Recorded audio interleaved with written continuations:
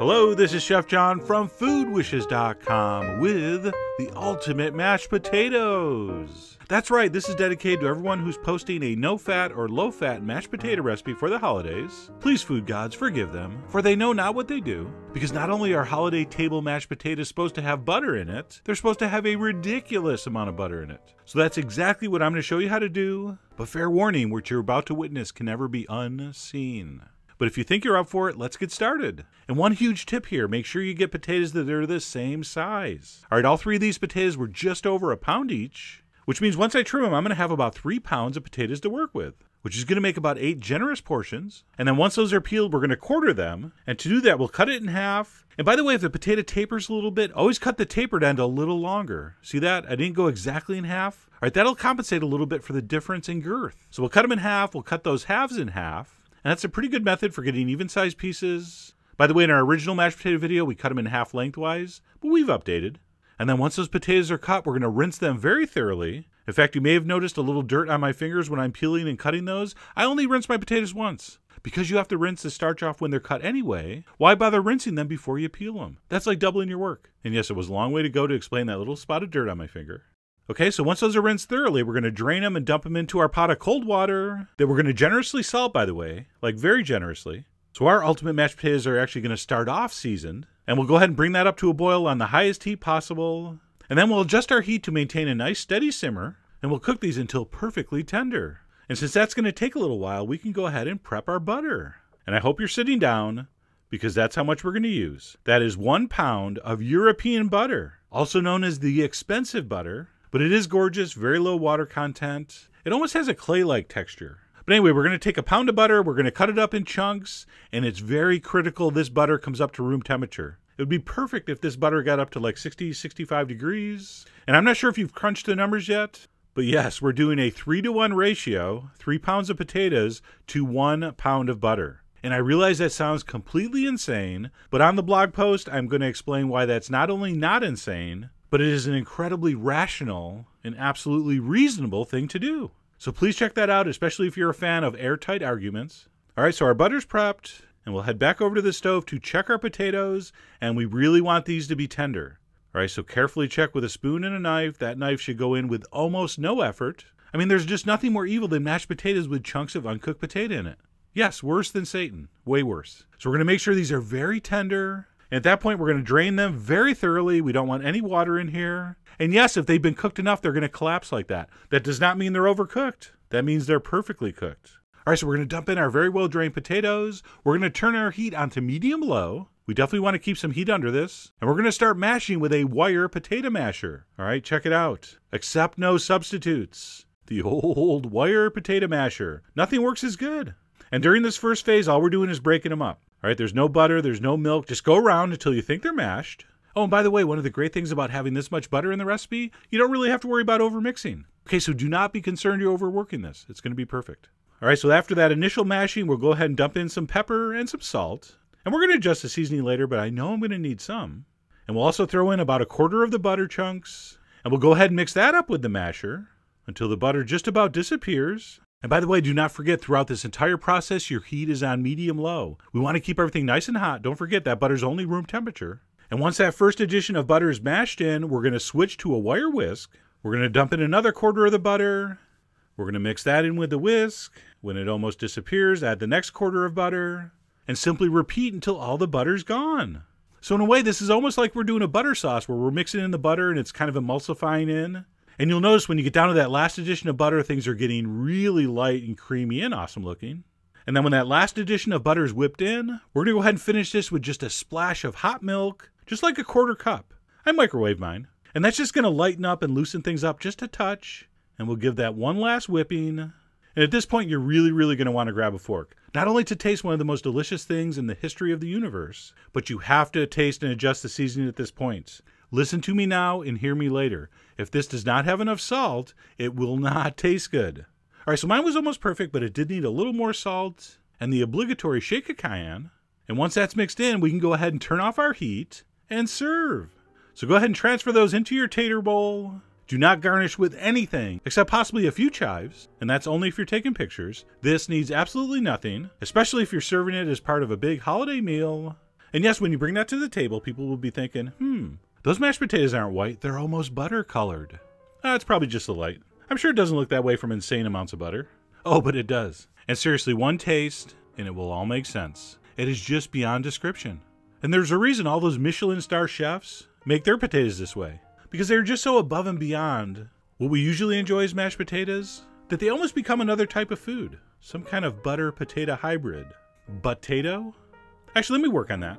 So if you're into enjoying and sharing with your guests a proper bowl of mashed potatoes this holiday season, I really hope you give these a try. Head over to foodwishes.com for all the ingredient amounts and more info as usual.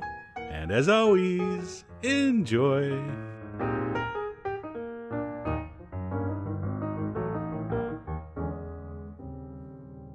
French onion green bean casserole. That's right, the classic green bean casserole side dish, tricked out. Do people still say that? Tricked out with some of my favorite flavors from French onion soup, specifically caramelized onions and Gruyere cheese. So here we go. So I'm going to start by slicing up a couple onions, but not across the grain, which is how you usually slice onions. See the grain? See those lines in the onion? Usually you cut across that. But for this recipe, I want you to turn the onion and cut slices with the grain. That will let the pieces of onion stay together a little better, which I think works better for this recipe. Having said that, slice them any darn way you want. They're your onions. Okay, when the onions are sliced, we're going to heat some butter in a large skillet over medium heat. And when it's melted, you're going to dump in your onions with a pinch of salt, and we're going to cook those until caramelized. And how long is that going to take? Mine took about 15 minutes, but you'll know because they'll be soft and browned. If you got to back the heat down just a hair, go ahead. All right, you don't want them turning black before they soften, but those are looking beautiful right there. So I'm going to turn off the heat, and I'm going to reserve those until needed. All right, next up is our white sauce, which is very simple. A little bit of butter melted in a saucepan, again over medium heat.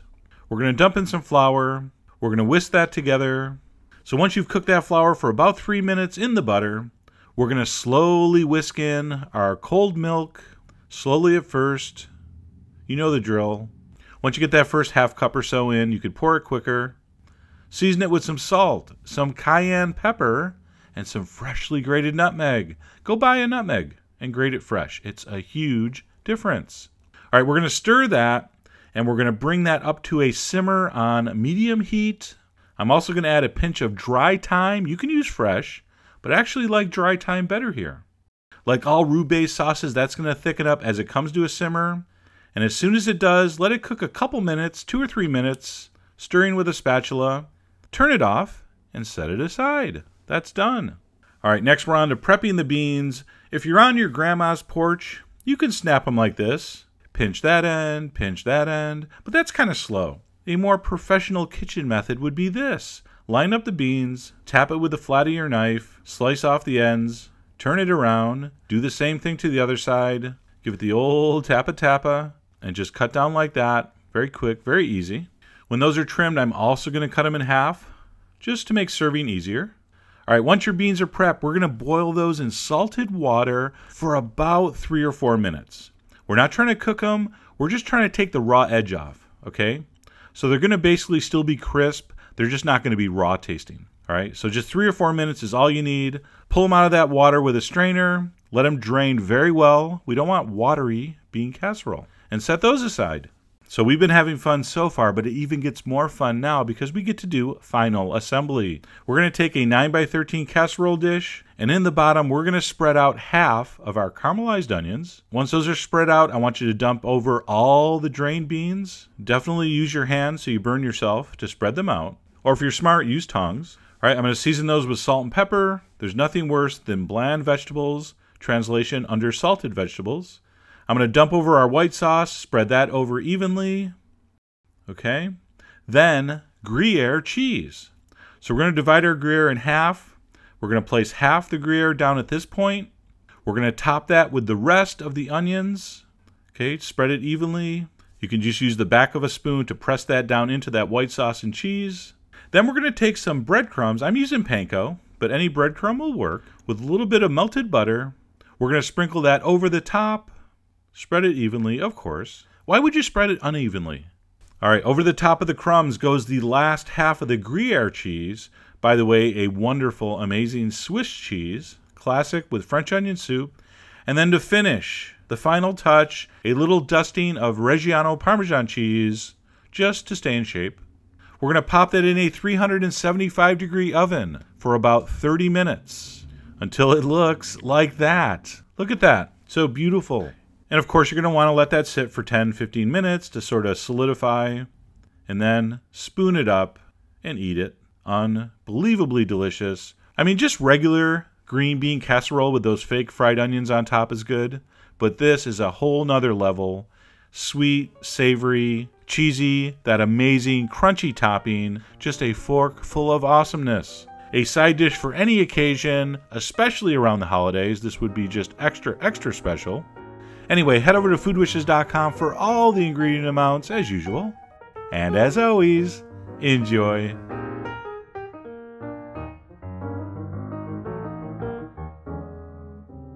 Rosemary and honey pull-apart dinner rolls. That's right, when those fancy holiday meals roll around, you can't just put any kind of roll on the table. You have to make something special, and these are kind of special. And if you thought these were too complicated or hard to make, well, think again. These are actually quite simple to make, and here's how you do it. So we're going to start by putting 1 package of dry active yeast in the bowl of our stand mixer, and then we're going to pour over a 1/4 cup of very warm but not too hot water. All right, as you know, if it's too hot, it will kill the yeast. So just give that a stir, and we're just going to let that sit there for about 10-15 minutes, and what will happen is it will start getting foamy and thick, and you know that the yeast is alive, and it's all good in the microorganism hood, okay?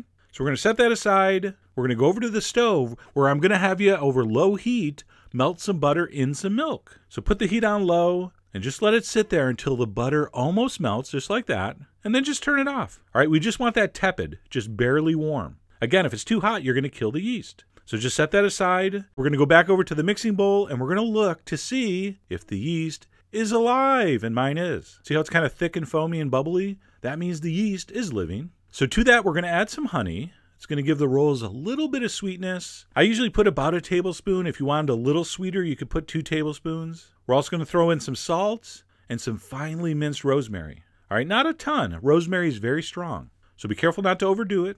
And then we're going to dump in our flour, but not all of it. Like 75% of it. And why not all of it? Because I'll explain in a minute. And then finally dump in your warm milk butter mixture. We're going to throw that on the mixer with a dough hook, because we're making dough.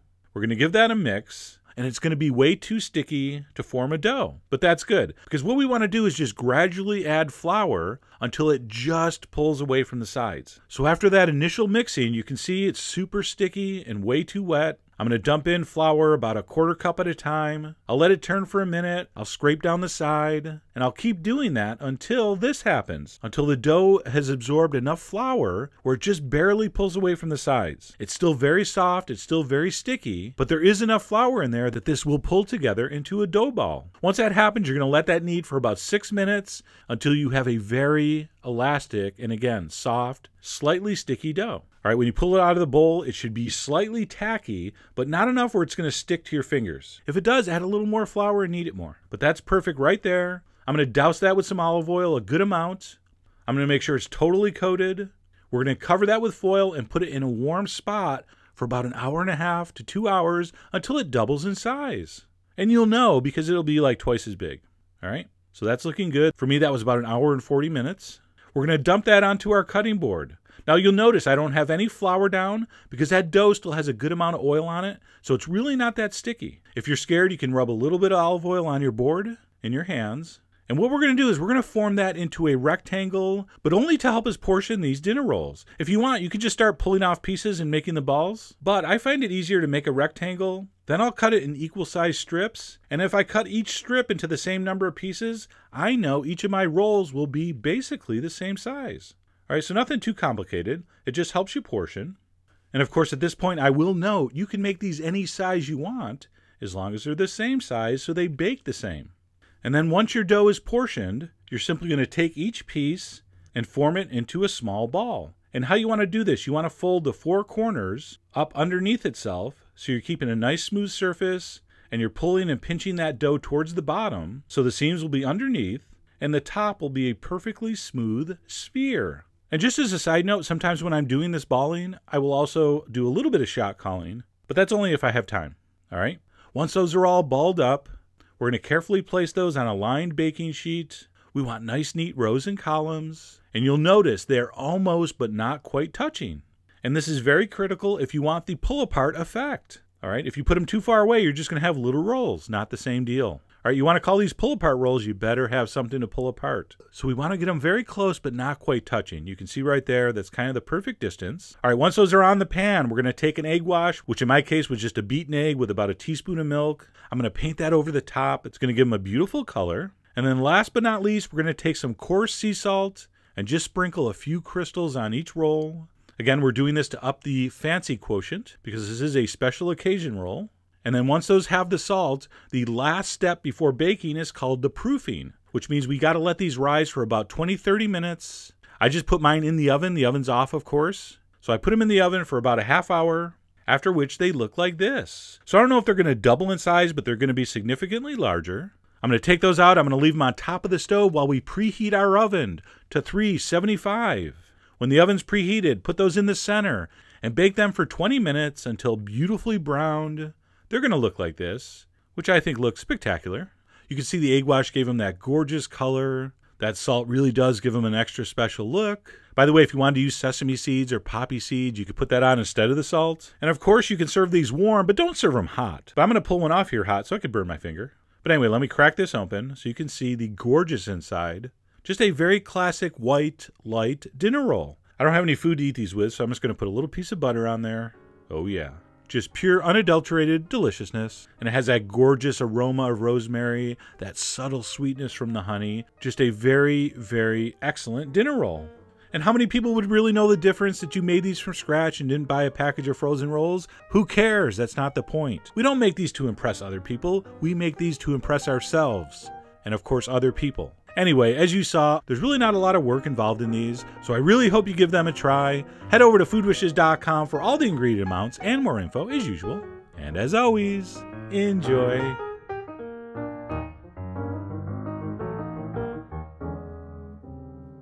Candied Yams. That's right, and of course by candied yams I mean candied sweet potatoes. Since believe it or not, you can't actually buy real yams at the grocery store. It's true. People that sell such things figured out a long time ago that if you call orange flesh sweet potatoes yams, they actually sell a lot faster. But anyway, that's not really going to affect this recipe at all. And I only passed it along in case that know-it-all foodie relative of yours shows up and points at these and says, hey, you know those aren't yams, right? And then you'll be like, yeah, everybody knows that. So anyway, technically incorrect names aside, let's go ahead and get started. And what I have here is about 3 pounds of sweet potatoes that we're going to call yams for the rest of the video. And what we'll do before we start peeling and cutting these is get our water ready. And all that means is add a couple quarts of cold fresh water to a pot and stir in 2 nice rounded tablespoons of salt. And it's in this we're going to give our sweet potatoes a little pre-cooking before we caramelize them in our glaze. And then what we'll do once that's set is go ahead and peel our yams and then cut them as shown. So let's go ahead and remove that skin as well as trim off those tips. And then because of the tapered shape, I like to cut 2 pieces off either end. At which point we're going to cut this lengthwise. But be careful, these things are a little brittle, so start slow with just a little bit of pressure. And once we know we're centered, we can use a rocking motion and a little more pressure. And we will split that in half, of course keeping our fingers out of the way. And then once that's split, we'll simply cut it across into about, 1.5, 2 inch pieces. And as usual, the exact size you pick is not the big deal. The more important issue is that you try to get them as uniform as possible. And not just for visual appeal, although that's part of it. But the real reason is so they all cook in about the same time. And then what we'll do once our yams are cut is transfer those into our cold water, at which point we can head to the stove, where we will place this over high heat and bring it up to a simmer. And then all we need to do once that starts bubbling is reduce our heat a little bit and simmer these until they're almost but not quite tender, which is going to take a few minutes, but I can't give you a time because it's going to depend on how big you cut yours. So just like me, you're going to have to test with a knife. And for me, these were still a little firm, so I'm going to let them go. And what we can do so we don't waste time is while we're waiting for our yams, we can go ahead and put together our glaze.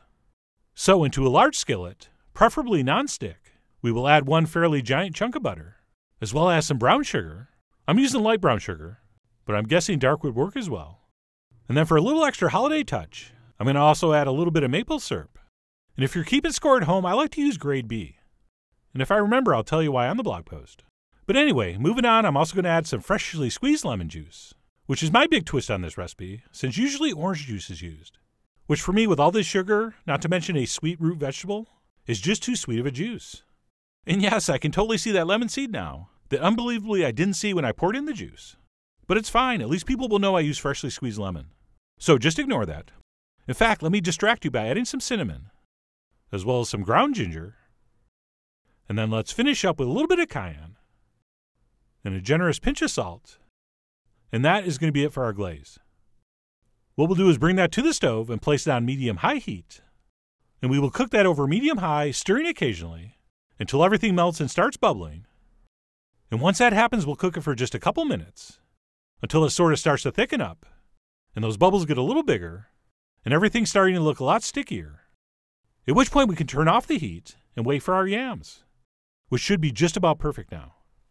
So we'll give those another test with our knife. And like I said, what we're shooting for is something that's almost tender but not quite. Because what's going to happen is these are going to finish cooking in the glaze. So once our chunks of yam are about 90% tender, we'll grab our strainer and transfer those into our glaze. And don't worry, it's totally fine if you get a few drops of water in this as you're transferring. That's all part of the show. And then all we need to do once our yams are in the pan is crank our heat up to high and cook these, stirring or flipping occasionally until they are cooked through and our glaze is thickened to our liking. Not my liking, your liking. Okay, so not a very complicated procedure. We'll just keep an eye on things, and we'll keep those yams moving around, while at the same time checking for doneness with our poking knife. And while we definitely don't want these so soft they fall apart, we really do want them nice and tender. And mine were getting very close, but I decided they needed a few more seconds. And sure, if you feel like showing off, and you mastered our pan flipping technique, that would work here, but be careful. If you do it wrong, you're going to have an incredibly terrible mess to clean off your stove, not to mention a few serious burns. So only try that if you've practiced, and or you've had a couple glasses of wine. But anyway, like I said, we're going to simply continue to cook that on high until our yams are tender and our glaze is thickened to our liking. And for me personally, this is about how far I like to go. All right, I definitely want a nice, shiny, thick glaze, but I don't want a super thick, gloppy sort of caramel sauce. So I think that's perfect right there. And other than giving this a little taste, be careful, it's hot. But other than giving this a taste, we are pretty much ready to serve. So we'll go ahead and pull that off the heat and transfer that into a slightly more attractive serving vessel. And once we've done that, of course, we're also going to spoon over any and all extra glaze over the top. And by the way, you didn't hear this from me, but this stuff might actually be better over ice cream than it is over these yams. It's true. I've heard that from people. But anyway, we're going to go ahead and serve that up. And that, my friends, if I do say so myself, looks absolutely gorgeous.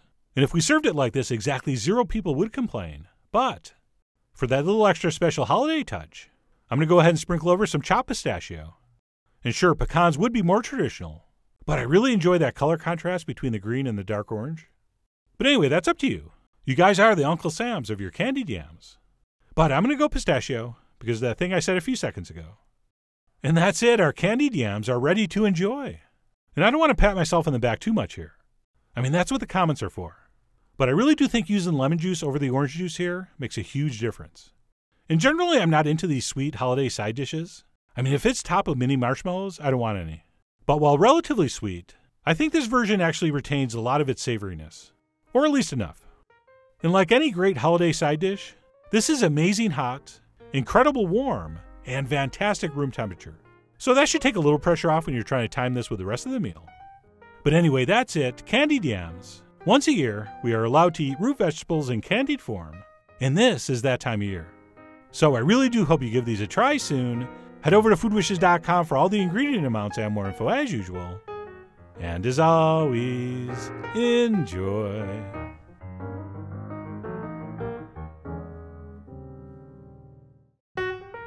Hello, this is Chef John from foodwishes.com with Gravy Stuffed Stuffing Muffins. That's right, not only are we making muffins with Thanksgiving stuffing, we are also stuffing that stuffing with something. And that something would be a delicious country gravy. And I know it might sound kind of crazy, because it sort of is. But these really were truly amazing, and they're a must-try for any stuffing fanatic like me. So with that, let's go ahead and get started with our country gravy, which is going to start by melting some butter in a saucepan over medium-high heat, to which we will add any kind of raw sausage meat. And what I have here is 1 link of mild turkey Italian sausage that I removed from the casing, And what we're going to do here is crumble this up as it browns, but also brown it up as it crumbles. And as usual with this kind of stuff, I think the smaller the better.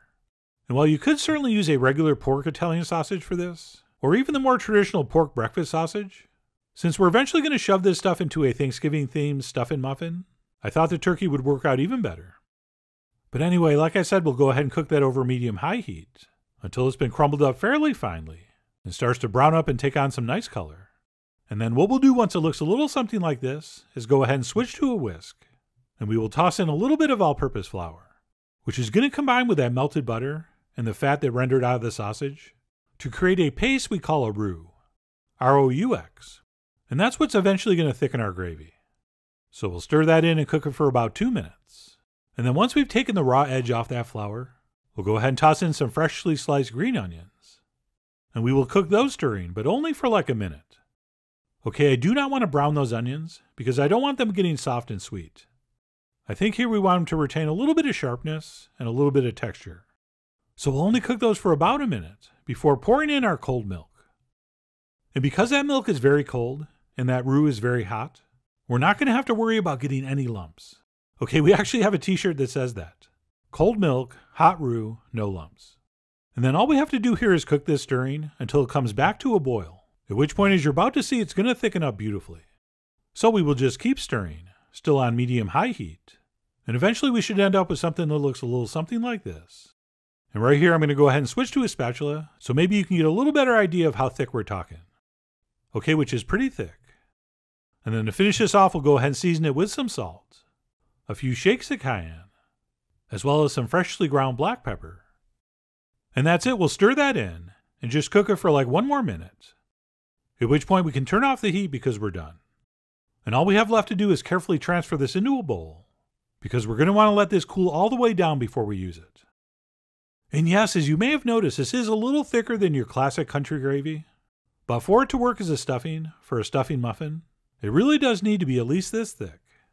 And if you make it a head like I did, once it cools down we can wrap that up and pop it in the fridge until needed. Which if you have time is the way to go, since the colder and thicker this is, the easier it's going to be to work with. And that's it, once our country gravy is done, we can move on to the stuffing, into which the stuff we just made will be stuffed. And that's going to start with a whole bunch of butter set over medium-high heat, in which we're going to saute some diced celery and onions, along with a nice big pinch of salt. And what we'll do is cook that stirring for about 4 or 5 minutes, or until the onions just start to turn translucent. And then once that's been accomplished, we'll go ahead and add our poultry seasoning, as well as a whole bunch of freshly ground black pepper. And we'll give that a stir and cook it for another minute. And in case you're wondering, poultry seasoning is mostly just dried sage and thyme and maybe rosemary and a few other things. And it's one of those ingredients that gives Thanksgiving stuffing its signature flavor. So don't skip that, please. And if you have to Google how to make your own, go ahead. Very important. And that's it. To finish this off, we'll go ahead and add our chicken or turkey broth or stock. Alright, preferably homemade. But as usual, do what you have to do. And a packaged broth will work out just fine. And then all we have to do before we can use this to make stuffing is wait for it to come to a boil, which as you know if you're staring at it will never happen. So while we wait, we can go ahead and grab our bread cubes, which hopefully we have in a nice big mixing bowl. And in case you're keeping score at home, I did this with sourdough, but of course your favorite stuffing mix will work. And then even though we're using some dry herbs in the wet ingredients, I think we also want to add some fresh herbs in here as well, which I'm doing with some parsley, sage, and thyme. And if you want to finish the quartet, you could also add a little bit of rosemary. That's up to you. I mean, you are after all the peaches and herb of your stuffing muffins fresh herb. But be careful, too much rosemary can really overpower things. And then what we'll do once our broth finally starts to boil is we'll go ahead and very carefully pour it over the top. And at first it might seem like it's too much, but you'll see as long as your bread cubes were completely dry, it will all get absorbed in very nicely. And by the way, you see all that steam that's being released as we stir? That is a good thing. Because the last ingredient in this is going to be some beaten eggs, and it would be really nice if those don't scramble. So what we'll do is mix the broth in first. And by the time we're done, most of that heat's going to have dissipated, and we can go ahead and safely pour in our eggs. And then we'll give that one more final mix. And basically that's it. A fairly straightforward, classic herb stuffing. Or technically dressing if you don't put this in a bird, which we're not. Except stuffed dressing muffins don't sound as good, so I'm going with stuffing here. But anyway, once all that's been mixed up, We will go ahead and transfer that into a very, very, very generously buttered muffin tin.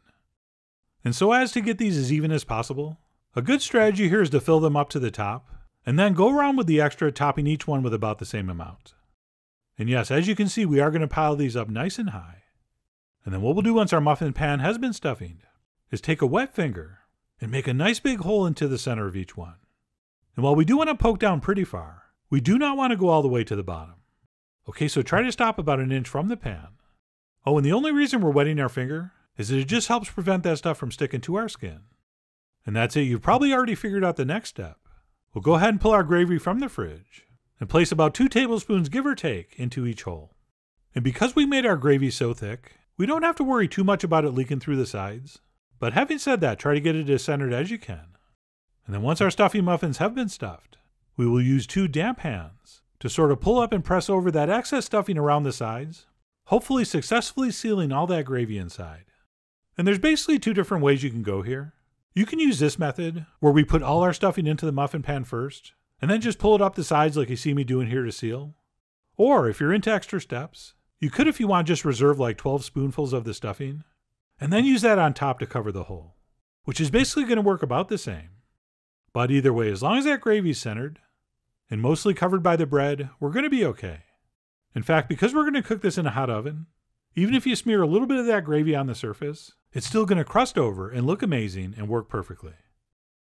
And that's it. Once those are set, we'll go ahead and brush the tops very generously with melted butter, which is going to help us achieve even a darker, crustier surface.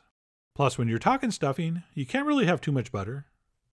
And that's it. Those are now ready to transfer into the center of a 400-degree oven for about 20 minutes or so. Oh, and speaking of butter, because these might leak a little bit, I did put a pan on the bottom rack. But anyway, we'll do these at 400 for about 20 minutes, or until they look like this. Oh yeah, those are some handsome stuffing muffins if I do say so myself. And of course, it's normal to want to eat something this delicious right away, but we really do want to let them sit and cool for about 5 minutes in the pan before we try to remove them. Otherwise, they might break apart. And yes, of course you could use some paper liners if you want, but I didn't bother, because if you let them sit for about 5 or 10 minutes, they should lift out easily just like this. And then what we'll do to finish these off is, of course, top them with your regular turkey gravy. And in a perfect world, I would also have all the other Thanksgiving fixings around this. But I don't. But to hopefully make it up to you, I'm going to top this with some freshly sliced green onions. And that's it. My country gravy stuffed stuffing muffin was ready to enjoy. So let me go ahead and slice in so you can see what's going on. And what's going on, if everything's gone according to plan, is a perfect muffin of stuffing with a crispy, crusty, buttery exterior, with a soft, moist, custardy interior, plus in the center a beautiful nugget of molten country gravy. And speaking of gravy, since that turkey gravy was right next to me, I couldn't help myself and drizzle down a little more. And that, my friends, really was tremendous. Or you hand me some plain Thanksgiving stuffing, and I'm a happy guy. But when I get to enjoy one that has not 1, but 2 gravies, that right there takes it up to a whole other level. And as far as the flavor goes, the funny thing is, I'm not a huge sausage stuffing guy. Okay, I really do prefer more of a traditional plain herb stuffing. But for whatever reason, having the sausage in the country gravy somehow seems to work out even better than if we'd put the sausage in the stuffing itself. Alright, I can't really explain it, so I'll stop trying. But it really was fantastic. So I'm going to go ahead and take one more bite before finishing up by showing you how cool these are going to look in a basket, possibly next to a big bowl of persimmons, on your holiday table. And your family will be like, what kind of dinner rolls are those? And you'll be like, dinner rolls? Those are gravy stuffed stuffing muffins. Or if you don't want to confuse people, just serve them right in the pan. But either way, I really do hope you give these a try soon. So please follow the links below for the ingredient amounts, a printable written recipe, and much more info as usual. And as always, enjoy.